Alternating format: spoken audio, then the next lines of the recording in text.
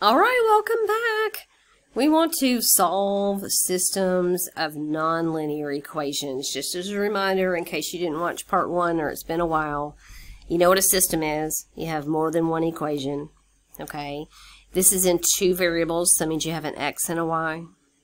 This is going to be where two graphs intersect each other. Now, when you first learned to solve systems, those two graphs were straight lines. And straight lines can either intersect at one point, they could be parallel, never intersect at all, or they might be the same line, where one line lands on right on top of the other, and you get a dependent system. Well, when you have nonlinear equations, you might have some kind of crazy curves going on. Like in this case, you have two parabolas. How do I know that? Because I've got an x, I say I have two parabolas. You know what? I've got x squared and y squared. I might have circles here. I might even have hyperbolas, which you know we haven't talked about in this class. But don't stress. We're still just trying to find out where two curves intersect each other. Okay? We can do that. One way is by substitution, and I did several problems in part 1 of this video using substitution as a method. And you could even use substitution here, I think, without not too much grief. But you know what? If you have the same exact variables in both of your equations, solving by elimination might be easier. So what do I mean by that? Look, I've got an x squared here, I've got an x squared here, I got a y squared, I got a y squared, and then I've got constants. So let's solve by elimination. So the goal is to get rid of either the x squareds or the y squareds. Okay, and before we do that, maybe we want to move those constants to the other side. So this will create the system 16x squared minus 4y squared. Let's move that negative 72 over and make it positive 72 on the right side. Second equation, you got x squared minus y squared. Again, key component is to get these variables that match to line up. And this negative 3, let's move it to the other side also. Now it's a little bit easier to look at. Now, if I use the elimination or the addition method right now and I add down, nothing's going to cancel. I would have 17x squared minus 5y squared equals 75. That's not going to help. I've got to get rid of either x squareds or y squareds. It's your choice what you want to do. You got two options. If you want to get rid of the x squareds, we'd multiply the second equation by negative 16. I think that's a good option. I'm going to go ahead and write it down. So second equation, every single bit of that by negative 16. But another option is you could get the y squareds to cancel, and I would multiply the second equation by negative 4. That's probably a better option because the numbers are smaller, but it does not matter. Matter of fact, if you want to pause it and just work on it yourself and try that second option, I promise you we should get the same answer. Okay? Now, I'm going to do the first option that I wrote down already, just because I wrote it down already. Okay, 16x squared minus 4y squared is equal to 72. I did not change the first equation. Second equation, negative 16x squared. Negative 16 times a negative y squared is plus 16y squared. And then 16 negative times 3 is negative 48. Now, what am I doing? I'm adding down now. I'm eliminating the x squareds. Negative 4y squared plus 16y squared is 12y squared. And then 72 minus 48, bear with me, I get 24. Now I'm trying to solve for y squared, so I'm going to divide both sides by 12. Does that not give me y squared is equal to 2? And then I take the square root of both sides. Now when you do that, you got to square root this side, square root this side. What else? Plus or minus, right? So I have y is equal to plus or minus the square root of 2. Two separate answers. Okay? Now, remember, my answers are a set of ordered pairs. So right now, I know I have an answer. I don't know what the x is, but my y is negative square root of 2. And then the other answer, I don't know what the x is. My y is positive square root of 2. How am I going to find y? Okay, I mean x, we have y, plus or minus square root of 2. I'm going to go back to either one of my equations and substitute in. Now, I don't know about you, but the second equation looks a little bit more conducive to plugging in square root of 2, so I'm going to do that. The coefficients are smaller. So here we go. I've got x squared, that's what I'm trying to find is x, minus y squared. So I got square root of 2 squared minus 3 equals 0. Okay, that gives me x squared minus square root of 2 squared is 2 minus 3 equals 0. Hey, that's minus 5, right? X squared equal minus 5 equals 0. Gives me x squared equals 5, which gives me x is equal to plus or minus the square root of 5, right? I got to do this again. I got to take the square root of both sides. So square root of this side, square root of this side, and whenever you do that, you must use a plus or minus. So that's where that's coming from. So hold up, wait a minute. So for x equals square root of 2, the second one, I've got two answers associated with that. So I've got negative square root of 5 goes with the square root of 2, and a positive square root of 5 goes with the square root of 2. Wow, right? Okay, we can do this. All right, let's check some more. All right, so I'm going to take my negative square root of 2 and do the same thing.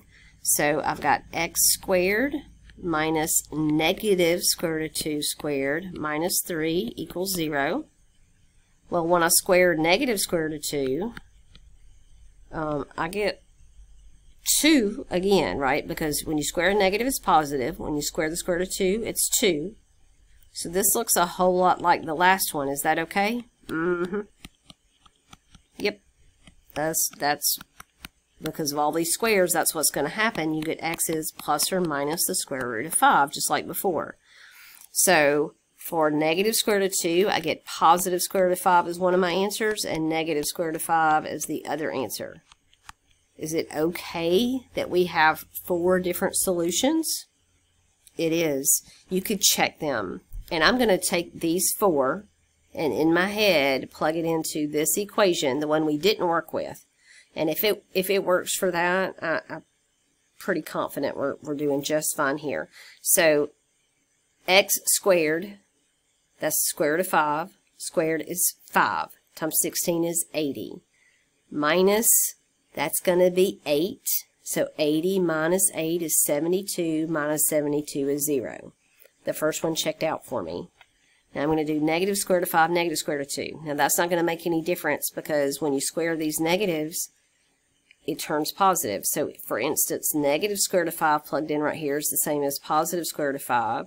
So 16 times 5 is 80. Negative square root of 2 plugged in right there is going to be positive 2. So 80 minus 8 is 72, minus 72 is 0. And you could see where these are going to work the same way because of these squares. So those do check out in the other equation. Because of all these squares and these square roots, you get the plus or minus. So every way possible with positive square root of 5, negative square root of 5, positive square root of 2, negative square root of 2, we've got 4 answers. It's fun, right? Let's try another one. All right. Highly suggest you pause this thing, work it out, and see if we get the same answer. I know you can do this. I know you can. All right, how'd it go? Right? We either need our x's to cancel or our y's to cancel. Why am I doing this by elimination or the addition method? Because you have x squareds and y squareds. They're already even lined up for you. So this is screaming, please use the elimination method. I'm going to get the y squareds to cancel. Why? It does not matter. The x squareds would have been just fine, but they're already opposite signs. So if I multiply this first equation by 3 and the second equation by 4, it works out really nicely. So that's what I'm going to do. So that's going to be 9x squared plus 12y squared is equal to 48. 3 times everything. Second equation is 4 times everything. That's going to be 8x squared minus 12y squared is equal to 20. And then we add down. Those dudes cancel. So 17x squared, when I add here, is equal to 68 on the other side. Let's divide both of these by 17 to get the x squared by itself. 68 divided by 17, I'm going to my calculator, is 4. Now, I'm giving you the impression that you always get nice whole numbers when you solve these. That is so not true. It just happens to be the examples that I picked. Didn't even know that was going to happen, but occasionally you do get fractions. Whenever I get fractions, it always makes me a little concerned, and I check my work just in case. And then if it checks again, then I think, well, it must be a fraction. But if I get a whole number, I'm like, oh, I must have done it right. But that, you know, that's not always the case. Now, remember, you got to take the square root of both sides. What happens when you throw that tool in there yourself? You better put a plus or minus, or you're going to miss one of your answers. So x is equal to plus or minus 2, right? Because the square root of 4 is 2. Now, that's two different results. You got to... So let's go ahead and do our ordered pair. So you've got 2, comma, we don't know what y is, and negative 2, comma, we don't know what y is. Now, is it possible, like the last problem, that we're going to have another pair of pairs to go there? Very possible. So let's plug in positive 2 into either of these equations. Does it matter which? It really doesn't. You might want to stick to the one with the smallest coefficients and the smallest numbers, but it doesn't matter. I'm going to use this second equation right here. So you've got 2 times 2 squared, because we know what x is. Minus 3y squared is equal to 5. So 2 squared is 4, times 2 is 8, minus 3y squared is equal to 5. I'm going to subtract the 8 over and get negative 3y squared is equal to negative 3. I divide both sides by negative 3, I get y squared is equal to 1, right? And I take the square root of both sides and I get y is equal to plus or minus 1. Why? Same old story, right? Plus or minus right there. So what do I find out? That 2 for x is associated with 2 different y values. So 2 goes with negative 1, but 2 also is associated with positive 1. Now I bet the same thing is going to happen when we go with negative 2. So I'm going to plug it into the second one. 2 times negative 2 squared minus 3y squared is equal to 5. Notice the work is the same. Negative 2 squared is 4 times 2 is 8 minus 3y squared is equal to 5. Right? Subtract the 8 over. Negative 3y squared is equal to negative 3. That gives me y is equal to plus or minus 1. So negative 2 is associated with negative 1, and negative 2 is associated with positive 1. So I have 4 different ordered pairs. That's the solution to this problem. In other words, this is a, well, no. Again, this is likely a circle, right? Well, an ellipse intersected with this ellipse, and they're going to intersect at 4 different places, or even a hyperbola. I don't know without graphing it and taking a look at it in more detail. I'm not even concerned about that. I just want you to realize these two graphs intersect each other at 4 different places. That's what's important. Okay? Now, if you were to graph them, you would see the shapes of these things and that they intersect at these 4 different places. And y'all, I should say, I'm moving on without checking. Should we check it? Of course we should check it, of course. So you take all 4 of these points, and you notice I worked with the second equation. I would at least check it with the first equation to make sure I did that right. So let's check 2, negative 1. So 3 times 2 squared is 4. That's 12. Negative 1 squared is 1. 12 plus 4 times 1 is 12 plus 4, which is 16. It checks out. And then you would check all 4 of them with the first one. And if you're really thorough, you check all 4 of them with both equations. And I know you know how to do that, so that's why I'm flying on to the next problem. All right, here we go. What in the world do we do with this, y'all? What do we do? What do we do? Pause it. Think about it. Come back, see if you did it right. Notice I asked which method is best, substitution or addition. Okay, think about it, substitution first. And I did write it first, didn't I? That means you would have to solve for x squared or y squared and plug it into the other one. Or you would have to, for addition, you would have to get them to cancel out. And honest to goodness, it's about the same either way. So if I thought about it in terms of substitution, I could solve for this x squared right here by subtracting y squared over, and right there substitute 5 minus y squared. Now what I wouldn't want to do is solve for y squared, because there's no y squared down here to substitute it for. And you're thinking, well, yeah, it is, because that's y squared, but you'd have to FOIL that out, and then you would still have a y in your problem. So if you wanted to substitute for x squareds, it'd be great. If you wanted to substitute for the y's or the y squareds, it wouldn't be so great. It wouldn't work out very well. How could you do the addition method? Well, it's going to work out pretty well too. If you multiply by, say, a -1 on the top equation and add to the bottom equation, the x squareds will cancel out, and then you'll have something very similar to if you substituted. So really, either method works fine, about the same, but what you cannot do is use substitution for y's or y squareds. That's not going to work out like you want it to, because this doesn't have a single y squared. It has a y squared and a y in it, or as it is now, it just has y to the second on the outside. So I don't know, what do you want to do? Let's do the addition method. Let's multiply this top equation by -1, okay? If you're not following, just do that and see what happens. So you got -x squared minus y squared is equal to -5. So far, so good.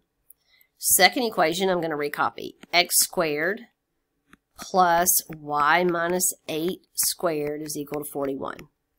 Okay? Now, I know you're thinking this mess right here doesn't look right. It's okay. Just bear with me. I add down, those cancel. Now, I can't literally add these together because they're not really like terms, but what I can do is just write this as -y squared plus y minus 8 squared is equal to -5 plus 41 is what, 36? There we go. Now what? How am I going to solve this? This looks awful, doesn't it? It's a quadratic equation that is not in any kind of standard form. It's not at all. So factoring it is not something you want to do from here. Quadratic formula is not something you can do from here. You know what I'm going to do? I'm going to FOIL out this y minus 8. I got to FOIL that out. I got to. Blood red. I know it looks awful. I shouldn't use that color. So here we go. -y squared. When I FOIL y minus 8, let me do it tiny right here. This is what I'm doing. Y minus 8 times y minus 8. Y times y is y squared. Y times -8 is -8y. -8 times y is -8y. -8 times -8 is plus 64. Y'all know how to do this? I know you do. Look, oh, this is fun. -y squared and plus y squared cancel each other out. Is that bad? No, it's wonderful, because you don't have this plus or minus business to deal with, or two different answers. Looks like we might only get one answer for y. -8y minus 8y is -16y. How about let's move that 64 over there. 36 minus 64, what is that? I know, I should know in my head, but I don't do math like that in my head. Okay, minus 28. Uh-oh, there we go, minus 28. Now I divide both sides by -16. Are you panicking because it's a fraction? Yeah, me too, just a little bit, but it'll be all right. Okay, first of all, the two negatives cancel. They both divide by 4, don't they? 28 divided by 4 is 7. 16 divided by 4 is 4. So I'm getting that y is equal to 7/4 in case I made some silly mistake. And did I? I'm going back to the very beginning and just checking. So when I multiplied everything by -1, -x squared minus y squared is -5. That looks good. Did I copy the second one correctly? I did.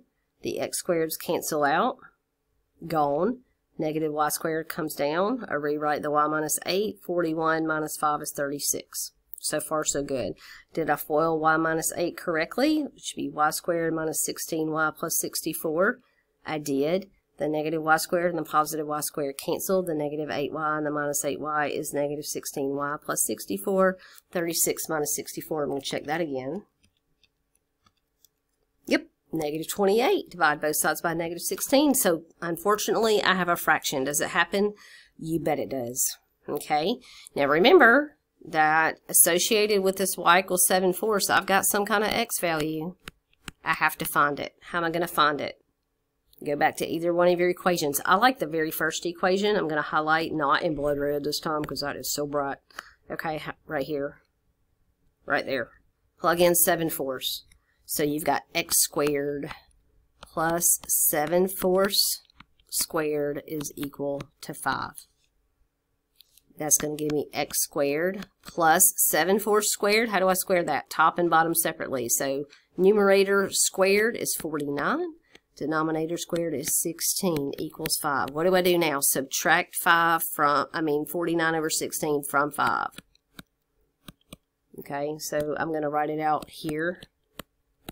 Just so I can do the math in my head, I need to multiply this guy by 16 over 16, which is going to make it 80 over 16. 80 minus 49 gives me 31 over 16. Well, yuck, right? Take the square root of both sides, plus or minus the square root of 31 over 16, which can be simplified to the square root of 31 over 4. I took the square root of 16, and now that square root's only in the numerator. So x is equal to plus or minus the square root of 31 over 4. So my x is going to be negative square root of 31 over 4. And then I have another answer of positive square root of 31 over 4 with a 7/4. Is that okay? I don't know. We should check it, right? If I take x squared, negative square root of 31 over 4, and square it, that's going to give me 31 over 16 plus I square my y, 49 over 16. 31 plus 49 is 80 over 16, which simplifies to 5. Hey, it checked with the first one, and then I would check it with the second one also. Okay? I guess before I shut this down and move on to the next problem, I should really check it. So let's check it with the second one. So x squared. All right, so that's going right here. That's going to be 31 over 16. I'm even going to write it underneath. So 31 over 16 when I square my x. Plus, parentheses, y minus 8. So I'm doing 7/4 minus 8 and then squaring that. And does that really equal 41? I know, I don't want to do it either. So 31 over 16. Okay, 7/4 minus 8. Well, I need a common denominator. 7/4 minus 32/4. Right, 32/4 is 8. Yep, 7/4 minus 32/4. 7 minus 32 is what? Negative 25/4. And then I square it. And 25 squared, I did that wrong, is, I need that, 625 over 16. Is that equal to 41? Now I have to add 31 plus 625 is equal to 656 over 16. 656 divided by 16 is 41. Yes, I'm so happy. I'm so very happy. It checks, right? I know it's a pain to check, y'all. I feel it. I feel it too. But you can check all these answers. How awesome is that? How very awesome is that? Okay, so let's do another problem. I got two more. Just hang with me. Application problems. Everybody's favorite. So the difference between the squares of two numbers is 5. What does the squares mean? Well, you square it, right?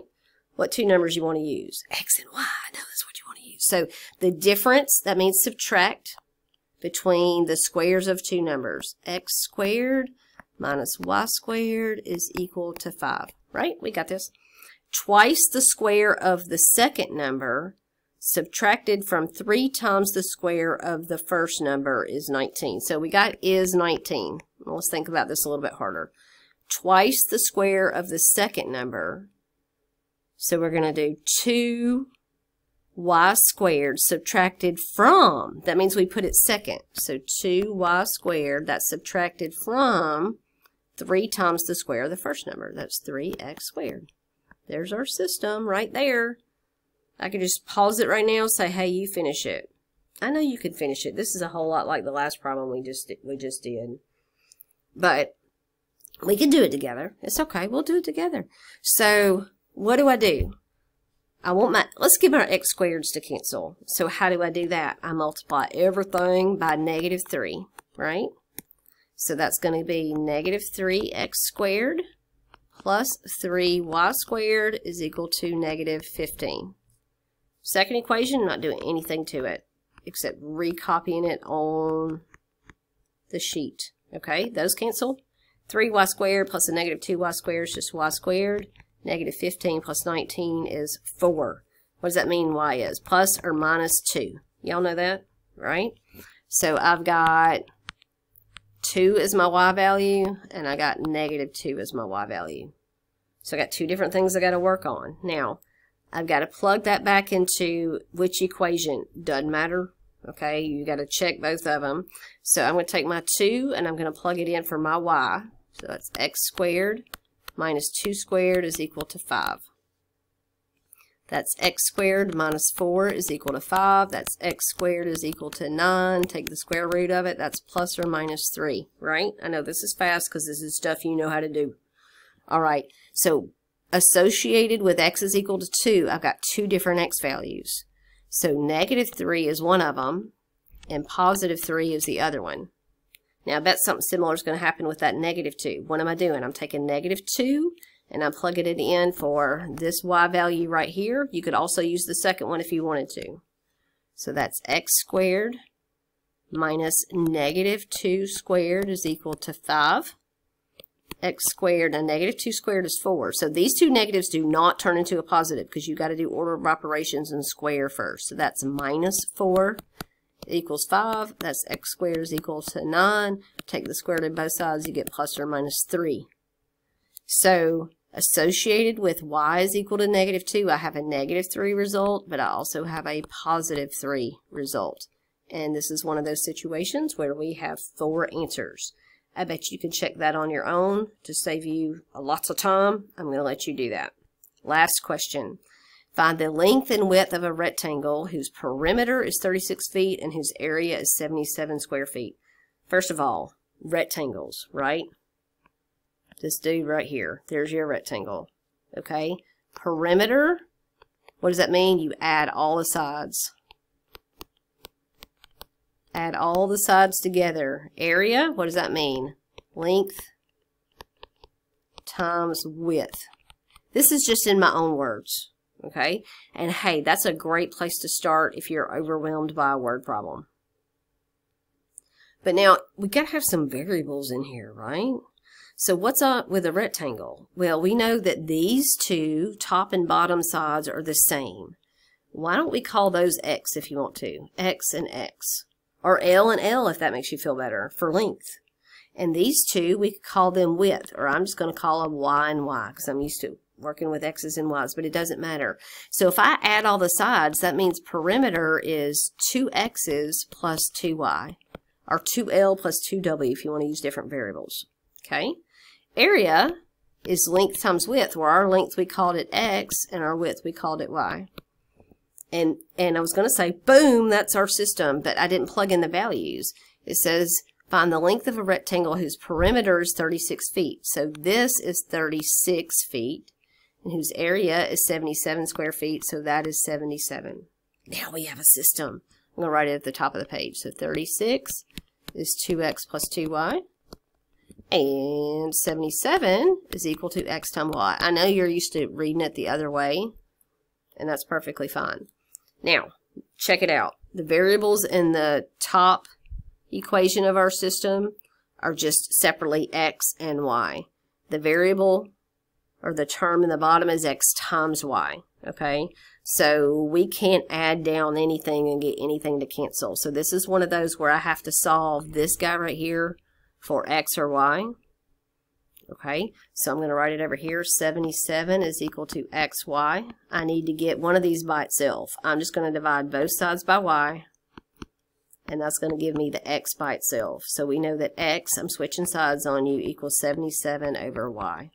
What am I going to do with that? I'm going to take that and plug it in for this x right here.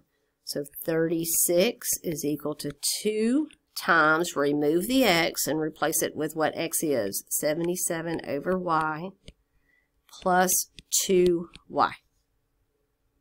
Now we know we cannot solve an equation with a y in the denominator, so what I'm going to do is two things. I'm going to multiply this 2 times 77 together, okay, and I'm also going to multiply everything, the whole thing, by y. Why am I doing that? To get that y out of the denominator. So this is 36y equals, now 2 times 77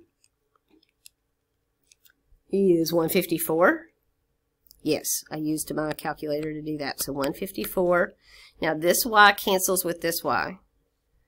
Plus, remember, I'm multiplying everything times y. So this y times 2y is 2y squared. We've got a quadratic equation, don't we? Okay, so I want this thing equal to 0. The y squared's already positive. I'm going to switch sides on you. So on the left, I'm going to write 2y squared. I'm going to subtract the 36y over, which makes it negative 36y. And then I have a plus 154 equals 0. Now imagine I did two things to you at the same time. I move that 36y over. So it gives me 154 minus 36y plus 2y squared. And then I just switch sides so it looks better. Now what's awesome about this is that 2 factors out. So 2 factors out. That gives me y squared minus 18y. And half of 154. It should be 77 because we just did that a minute ago. But I'm going to check it anyway. Yeah, 77. So plus 77 equals 0. Are there numbers that multiply to be 77 and add to be 18? Sure are. 7 and 11. So 2 times y minus 7 times y minus 11 equals 0. So I set each one of these 3 factors separately equal to 0. I can't set 2 equal to 0, but I can set y minus 7 equals 0. That gives me 7. I can set y minus 11 equals 0. That gives me 11, right? All right, so I have 2 answers. But I have to find the x's associated with those 2 answers. So I have something comma 7 and I have something comma 11. How am I going to do that? Well, you use one of those equations in your system. I like the second equation right up here. I'm going to highlight it in some cute color like green. Okay, this is what I'm using right here. I could use the first one too if I want to. I just like the second one because there's a little bit less to it. So my y is 7, okay?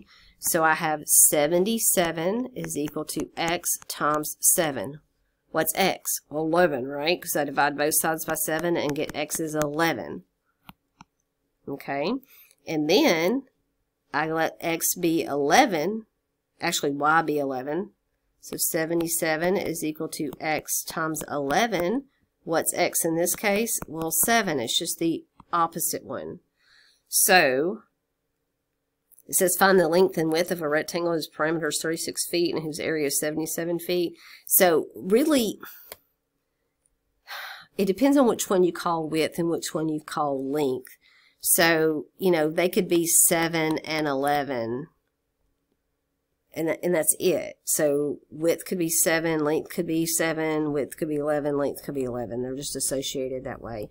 So I'm at this point not certain if you would need, I think you would need to type both answers in though, 11, 7 and 7, 11. They both work. We know if we multiply them together, we get 77. We know if we checked it here, 2 times 7 is 14, plus 2 times 11 is 22. So 14 plus 22 is 36. Yep. Or 2 times 11 is 22, plus 2 times 7 is 14. Again, 22 plus 14 is 36. So they both work. All right, that's my last problem. Let me know if you have any questions. I hope you have a wonderful day.